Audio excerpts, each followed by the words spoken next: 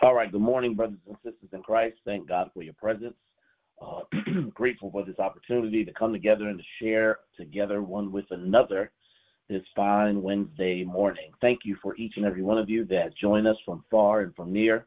We are certainly grateful for your presence and for your commitment to gathering together one with another. Our last prayer call devotional was on Colossians chapter 3 and verse 13. Today, I want to move on to the next verse of that same chapter, verse 14. So Colossians 3, verse 14 says, "And above all this, put on love, which binds everything together in perfect harmony." Another translation says, "And regardless of what else you put on, wear love. It's your basic, all-purpose garment. Never be without it." I wonder how many folks on the line this morning can remember a television show by the name of Cheers. Some of the characters were Sam and Norm, Diane and Carla, Woody, Rebecca, Cliff, and Dr. Frasier. These characters frequently went to a bar in Boston every day, talking about their problems, laughing at one another's flaws, and being there for one another during times of need. For 11 seasons, from 1982 to 1993, Cheers was one of the highest-rated shows on television. Following Cheers, one of the most successful spinoffs of all time was Frasier, which also had consistently been at the top of the ratings for the next 10 years. When reflecting on the success of these shows, the question arises, what is it that accounted for their popularity? I know that inspired writing and witty storylines played some part. I know that well-drawn characters and talented actors also played some part. But I believe that there was something else that they possessed that drew people to the television screen week after week. I believe that these shows and others like them tapped into a deep human longing for community. Community is defined as a group of people living in the same place or having a particular characteristic in common. It's a feeling of fellowship with others as a result of sharing common attitudes, common interests, and common goals. And I just believe that at the end of the day, everybody wants to be a part of and connected in community with others. Everybody wants to belong to something. Everybody wants to be associated with something. Everybody wants to be around people who care about each other, who accept one another despite their many failings, frailties, and faults. People want to be associated with folks who share an emotional bond with them. People just want somebody that can cry with them and laugh with them, fight with them, celebrate with them. People desire to be committed to one another in a real sense. Nobody wants to just hear those catchy church phrases that people always say, "I'm praying for you," when in reality they probably aren't. Let's touch and agree when they really don't know what that means. In due season, you shall reap if you faint not. God will make it all right. I'll be praying for you and keep you in my prayers. You've got my number. I'm just a phone call away. You see, although those things sound good and are good things to say, the reality is that most people never really follow through with any of those things.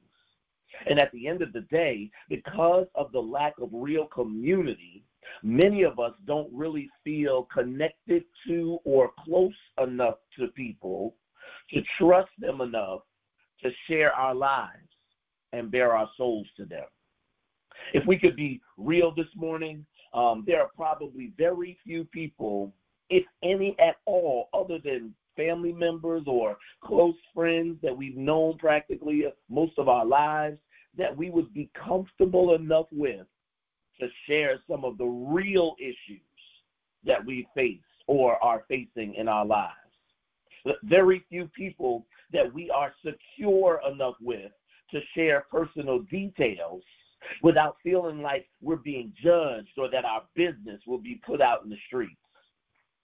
Truth is that many people would like to come seeking a place of refuge, seeking a place of solace, seeking a confidant, seeking somewhere or someplace or even someone that they can escape to and share the daily pressures of life with. Many people are living in quiet desperation with no place to go and no one to turn to. Many are on the verge of giving up or giving in. Many don't know which way to turn. Many are stuck between a rock and a hard place, and they don't know who they can turn to. And at the end of the day, people long to be a part of a greater community, a bigger family where they don't have to worry about being judged and cast down and talked about. They're looking for people who will be real with them and be open and honest with them and be sincerely concerned about their well-being. I think the theme song to Cheers said it best. Listen to the words. Making your way in the world today takes everything you've got. Taking a break from all your worries sure would help a lot. Wouldn't you like to get away? Sometimes you want to go where everybody knows your name, and they're always glad you came. You want to be where you can see our troubles are all the same. You want to be where everybody knows your name. Isn't that what we all want? Isn't that why we get on the prayer line and we call each other's name and we know who's on the line and we get excited about who is joining with us and who is connecting with us, who is praying with us, who is studying with us? People who care about us, people who are glad when we get together, people who will support us and stand with us in good times and bad, people who will accept us without criticizing and ostracizing us, people we can just be ourselves around. Don't we want everybody to know our name? Not everybody knowing our business or everybody just being plain nosy, but we would like to be in a place and around some people where we can feel comfortable enough to talk to somebody and feel loved by everybody. Something as simple as calling in on this prayer line and people recognizing our voices and getting excited in being able to greet one another and share with one another and love on one another. We can feel the warmth of a smile even though we can't necessarily see people's faces. We can sense the real concern of people and the overall general expressions of people. People saying that they've been thinking about us and praying for us and knowing that they really mean it. I'm sure we all desire to have that real connection, that real community, that real camaraderie. Well, I've got good news and bad news this morning. The bad news is that Cheers and all the other TV versions of Community are pretend. They exist only on a Hollywood stage, and the characters are only acting out their roles. People love those kind of shows. They're tuned in every week by the millions. They watch them now in syndication and on demand because aside from its entertainment value, people really want to be a part of that kind of community. They see something in those characters and in those relationships with one another that they want, but unfortunately, it's on the TV screen and not real. The good news, however, is that it can be real because there is a real place that exists that should be exemplifying that kind of community. That place is called the church. The church, sisters and brothers, is not in the building, but the church is in us. The church is not a facility, but we the people are the church. The church ought to provide for us an experience of being around a group of people who will sincerely be there for us through whatever we're going through. The church ought to be where we can experience the love of God and the love of our sisters and brothers. The church ought to be where we can conquer any obstacle, solve any problem, because the love that we share one for another allows us to be mutually committed to the success of the whole. People should never feel like they can get more love outside of the church. There should be so much love exuding from the people of God that no outside love can compare. The people of the church are supposed to be those who exhibit community, those who exercise loving, caring, sharing, and giving, those who are praying together, breaking bread together, learning together, those who Jesus Christ referred to when he said, upon this rock I'll build my church, and the gates of hell shall not prevail against it. When we look at our text for consideration this morning, Paul says in the letter, and above all these, put on love, which binds everything together in perfect harmony. Paul gives a list of things that the church ought to possess so that real community can be expressed. He says that we must be holy, we must be kind, we must have an humble disposition, we must have meekness, we must be able to deal with long suffering, we must be able to bear with one another and forgive one another as Christ forgave us. And then he says in verse 14, and above all of these things, we need to put on love. We need to become the kind of people who are unified in our love for one another and in our love for Christ. People who show our love for one another by the way that we relate to one another, not just on Sunday, but every day of the week.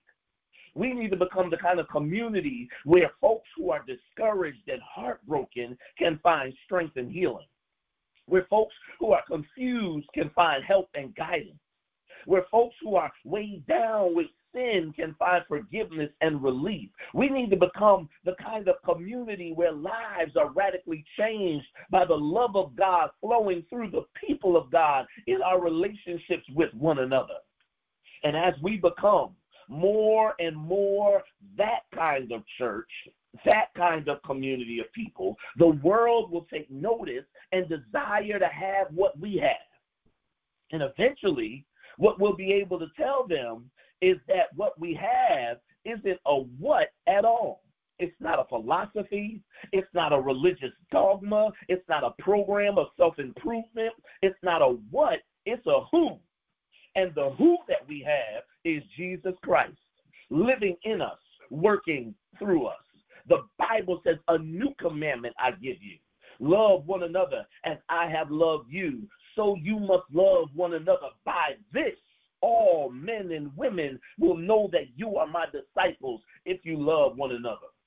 The Bible says, may they be brought to complete unity to let the world know that you sent me and have loved them even as I have loved you.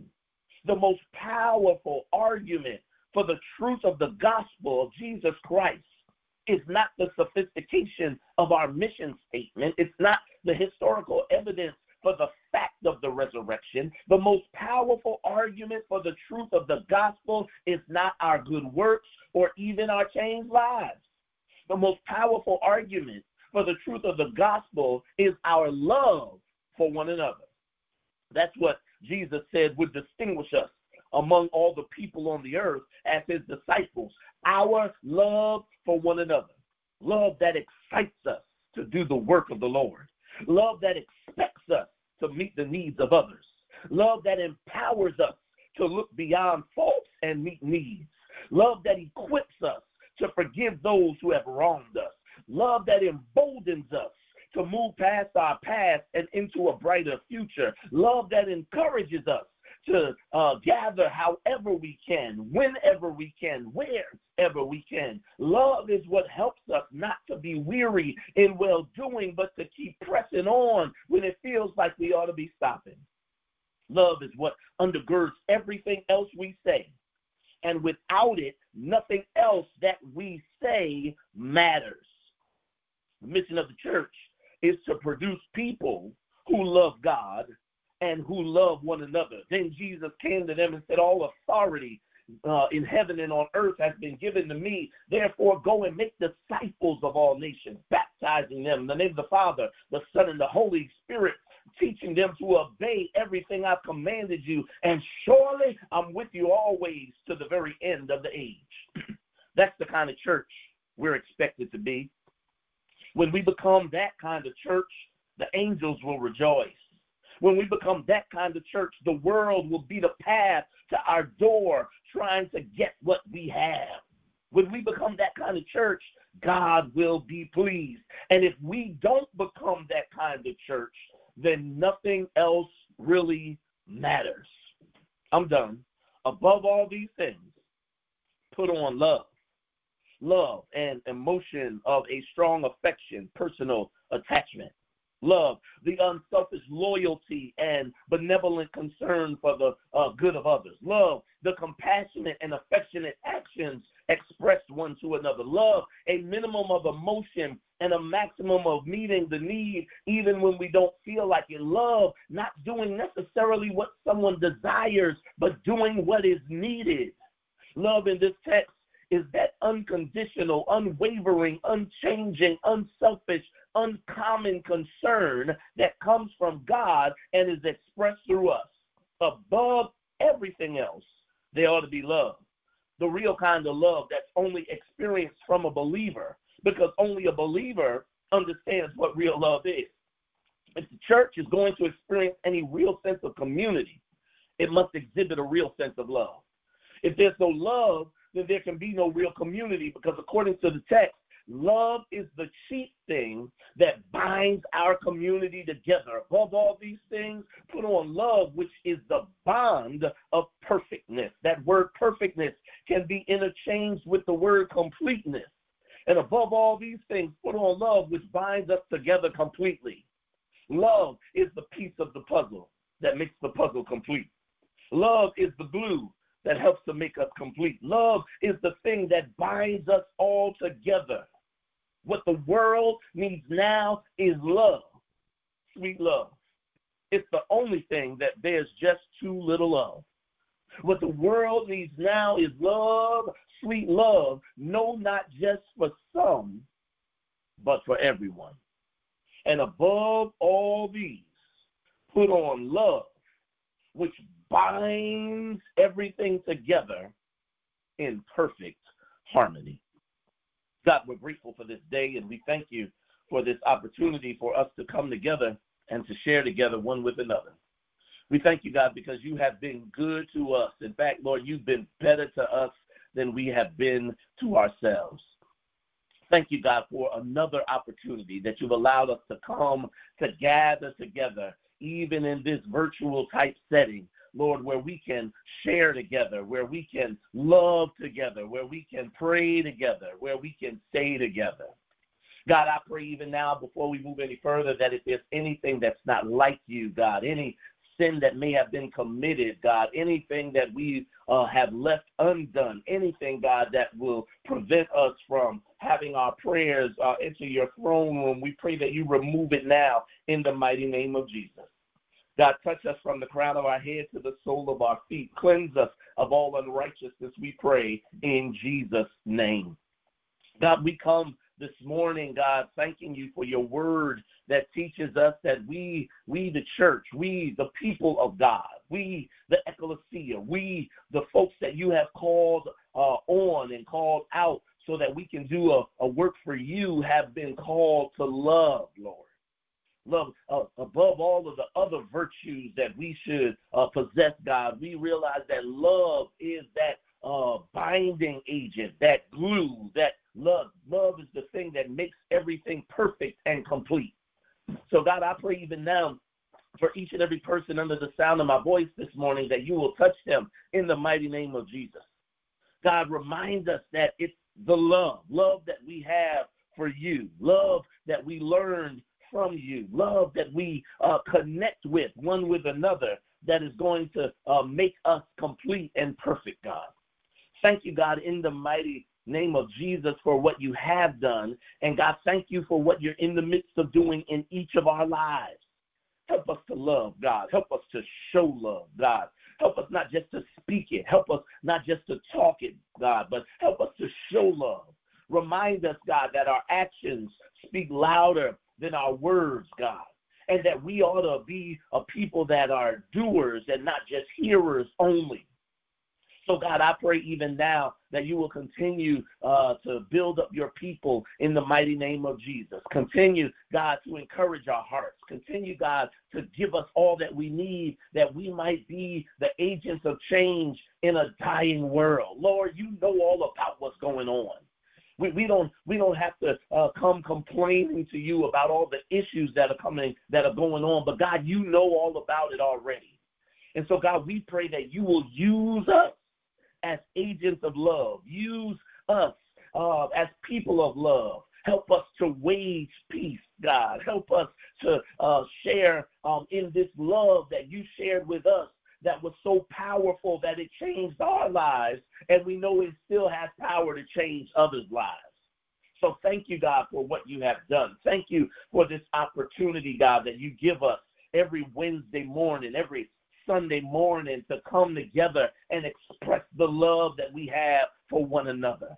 Thank you, God, for what you have done and for what you continue to do. And, God, we look forward to all that you will do to bless us in the future. We thank you, God, for what you have done, and we look forward, God, to what you will do. So touch now, God, in the mighty name of Jesus. God, if there's sickness among us, we pray even now, Lord, that you will touch bodies in Jesus' name. If there's confusion among us, God, we pray that you will regulate minds in Jesus' name. God, if there are people in the valley of indecision, God, we pray, God, that you will give the guidance that is needed in Jesus' name. God, we pray that if there's something, God, that people are going through that they can't quite put their hands on, that you will touch them at their point of need in Jesus' name.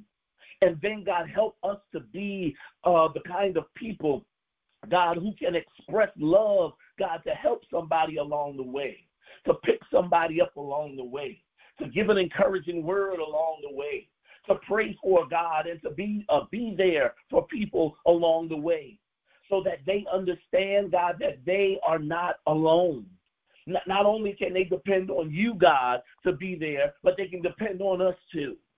So, God, we thank you. We thank you for how you have blessed us and all that you do to continue to bless us. And, God, I pray even now that as you have shared and poured into us about what love is and what love does, that we then can to share this love with a dying world. Help us, God, to be the catalyst of change that is needed even in this day that we live in. So, God, we pray that as we move forward in this day, as we move from this moment of devotion and prayer to our daily activities, that you will bless our going out and our coming in. Bless us, God, in the fields and in the hills, in the country and in the city. Bless us as we come and bless us as we go. And, God, we will give you glory. We'll give you praise and we'll give you honor, for you alone are worthy. Keep us safe, I pray, in the hollow of your hand, in the mighty name of Jesus. Let every heart that is in agreement with that prayer shout amen. Amen. Amen. Amen.